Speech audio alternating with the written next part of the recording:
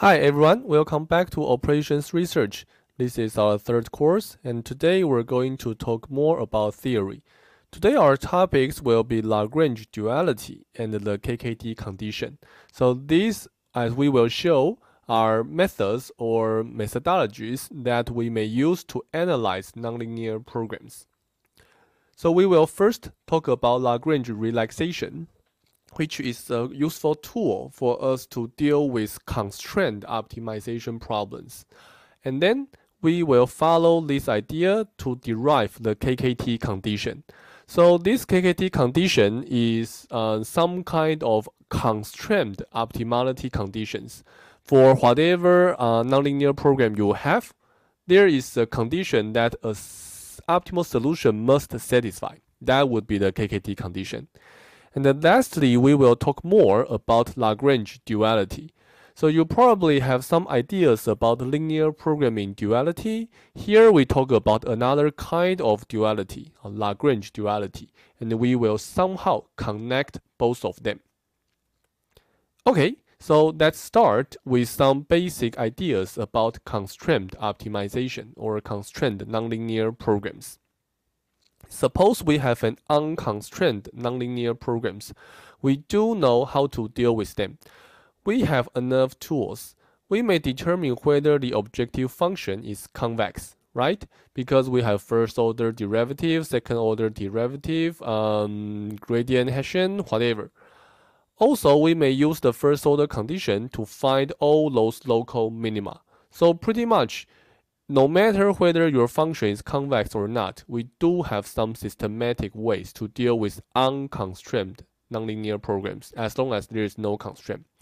But in practice, most of the problems do have constraints. Then we do need some other tools to deal with those constraint optimizations. So you probably have some ideas that for unconstrained nonlinear programs, we introduced these conditions. We also introduced algorithms, okay, gradient descent, Newton's method. For constrained nonlinear programs, indeed, we still have algorithms and conditions. In this lecture, we will focus more about conditions because for algorithms, first, there are too many things to talk about, and in one lecture, we have no way to do that. And the second, this course is prepared for you to understand more about theories. So that's why we focus more on the analytical approach. So when we have constraints, of course, we have the following strategy. Well, how about this? Let's ignore all the constraints. When we have something that we don't know how to deal with them, ignore them. And then we have unconstrained problem. We find a local minima. And if it is feasible, then it is optimal. So that's something we may try. But unfortunately, in most cases, an unconstrained global minima is actually infeasible. We need to have some ways to deal with this situation. So let's take a look at one example. Let's start with our favorite single variate constraint optimization. Suppose we want to solve this problem. We want to minimize x squared plus 2x minus 3 over the region where x is non-negative. Okay, so graphically we can see it's like this. So we have a curve like this, and then we have a feasible region over the region where x is non-negative. So suppose we solve this problem. So we have first order derivative, second order derivative. We can see that f is convex, right? Because the second order derivative is positive. And then the solution would be something satisfying the first order condition, which means our 2x plus 2 must be 0, our x must be negative 1. But this number, this solution, x bar minus 1, this guy is infeasible. So in this case, we need to somehow find some feasible solution that is optimal. From the graph, we can see that as we are minimizing this function over the feasible region, the best point is 0, okay, is 0. And also 0 is actually the closest feasible point to the infeasible first order point, okay. So among all those feasible points, there is a point that is closest to your unconstrained optimal solution.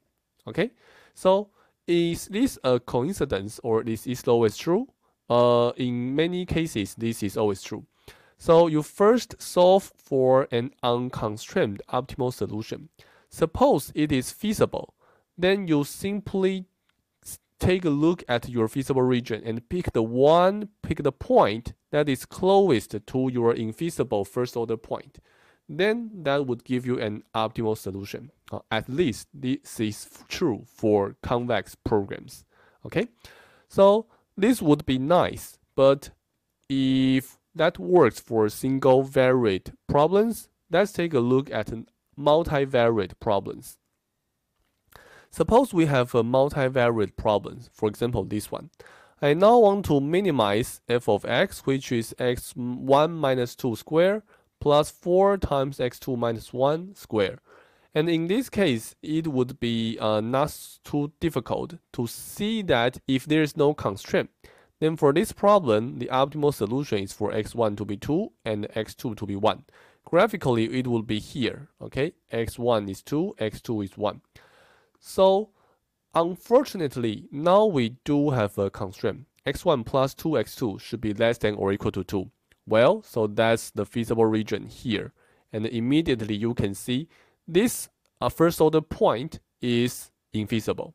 So if that's the case, maybe we may play the trick again to try to find the closest feasible point. Okay, so in this case, it will be this point. I don't know which guy this is, but anyway, you go from 2, 1 and go straight along your constraint in the perpendicular angle to your constraint boundary.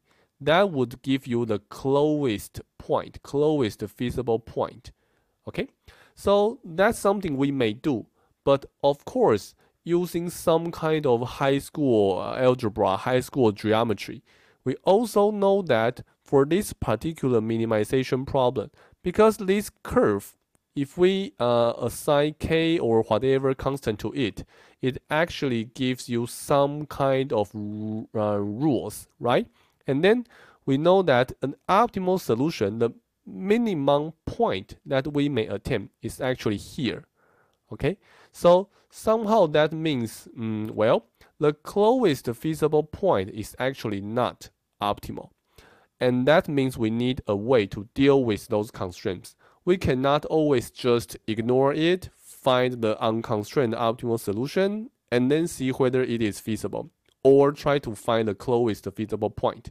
We need to have some other ways to ignore those constraints, but not completely ignore them. That would be the topics for today.